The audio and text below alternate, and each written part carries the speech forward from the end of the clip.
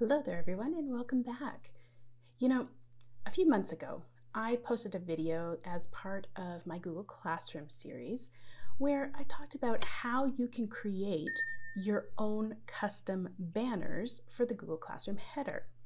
Well, this week I had a couple of people ask the same question, and so I thought I would pop in to do a quick video here to answer that question. So the question is, do you ever make banners with photos?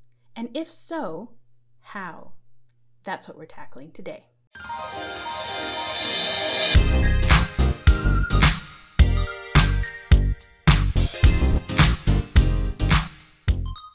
Alright, so we're going to start off in Google Slides, and I've already gone ahead and formatted the sizing. If you're not quite sure what the sizing is, in pixels it's 1000 by 250 pixels. And for those of you that need instructions on how to change the sizing of your Google Slides, you can reference my very first video where I talked all about the step-by-step process of creating your own Google Classroom banners. All right, now we're going to go ahead and add a background to this Google slide, and we're going to do a Google image search. And so that will allow us to search right directly from Google Slides. And we're going to search here for room background. We're going to take a look at some of the options, choose one, and then insert. Now that we have a nice background for our room, a floor and a wall, it's still a very empty room, and so we're going to start furnishing it. And so we're going to do that by inserting some PNG images. And those are images that do not have a background to them. It is a transparent background. Once again, we'll do a Google search right within our slides. And we're going to first search for a desk. So I'll type in desk PNG and take a look at what some of those options are. We'll choose the best option, what we think can work, and then we will insert it. We can resize, reposition, and even flip it to be able to suit the style that we're going for. Now, one very important thing to keep in mind when you are designing a banner for Google Classroom is that the title and class information is always going to be located on the left-hand side of the banner. That's something that Google Classroom does. It's going to be there. And so you want to design things so that your important elements aren't going to be covered by that. So that's why whenever I'm designing mine, I always take the bulk of the design and make sure that it is on the right-hand side of the banner so that it's not covered by any of the words or titles or anything. All right, so we are continuing to add various items to this room, and of course I'm just going to put in some very basic items here because this is just a demonstration. When it comes to your own design, obviously you are going to personalize it the way that you would like to. And so, I mean, you can look up so many different types of things to place around the room. You could have a computer, you could have, a water bottle, flowers on the desk. You could put in a chalkboard or a whiteboard, or even posters on the wall and things like that. So let your imagination and your creativity run wild with this.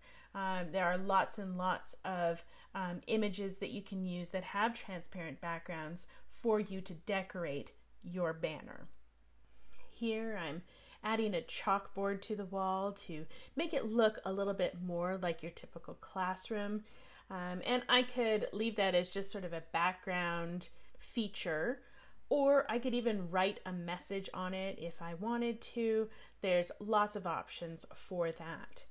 Now, creating this personalized classroom looking type of banner would not be complete for those of us who enjoy using Bitmojis. And so I wanted to take a few moments to share with you how we can also personalize this banner by adding our Bitmoji. I've added the Bitmoji Chrome extension so that I can access the program directly from my toolbar in Google Chrome. From there, I can search for the type of pose that I'm looking for, and then click and drag to copy it onto my Google slide.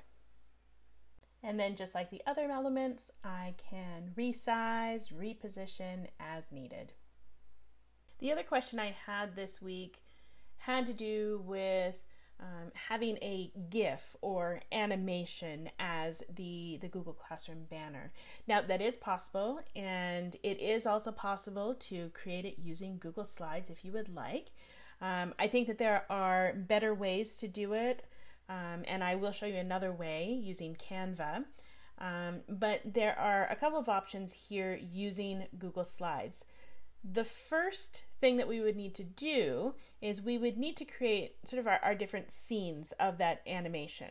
And that's what I'm starting to do here. So I have duplicated the slide, and now on the first slide I'm going to get a different pose for my Bitmoji. So what I'm going to have is her walking across the screen and then sitting down in the chair.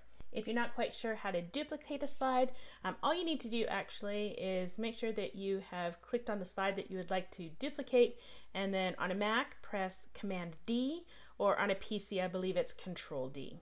In order to create this animation, we need to have a number of different slides that we have created, and in each of the new slides, that Bitmoji is slowly making her way across the screen towards the chair. And so each subsequent slide, we're going to move her just a little bit forward. And depending on how many slides you want to duplicate and make, you can do a few of them. And so when she's actually animated, it will look a little more choppy, but the more that you do and the slower that you move her across the screen, the more smooth the animation will become.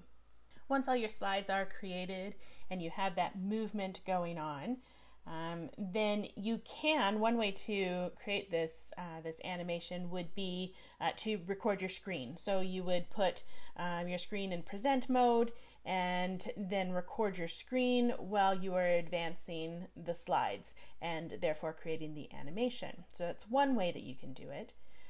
The other way that you can do it is there's actually an add-on that you can get for Google Slides, and it is called Creator Studio.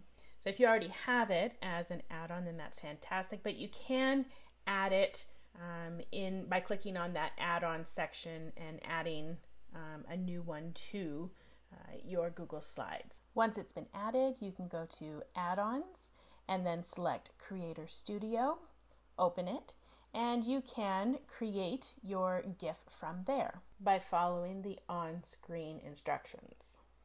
My preferred method of creating animated Google Classroom banners is actually by using the free online program Canva.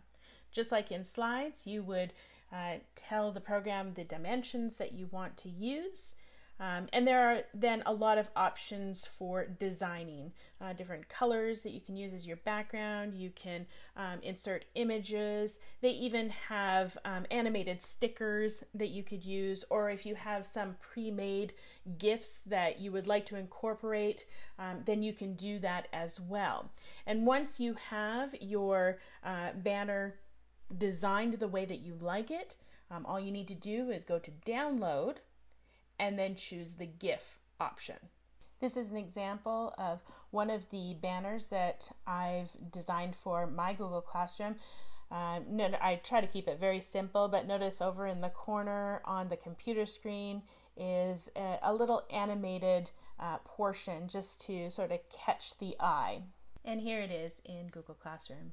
And all you need to get it there is to click on Upload Photo and choose the GIF file that you have created, and it will take you through the process of getting that uploaded and part of your banner. Well, thanks for sticking around to the end, everyone.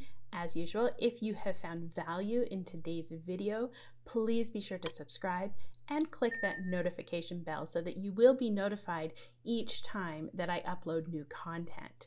Also, if you are interested in taking a look at some of my own custom banners, if you'd like to use them for yourself, download them, use them as a template, you totally can. I'm going to provide a link for that free resource down in the description box. Until next time, everyone, we'll see you.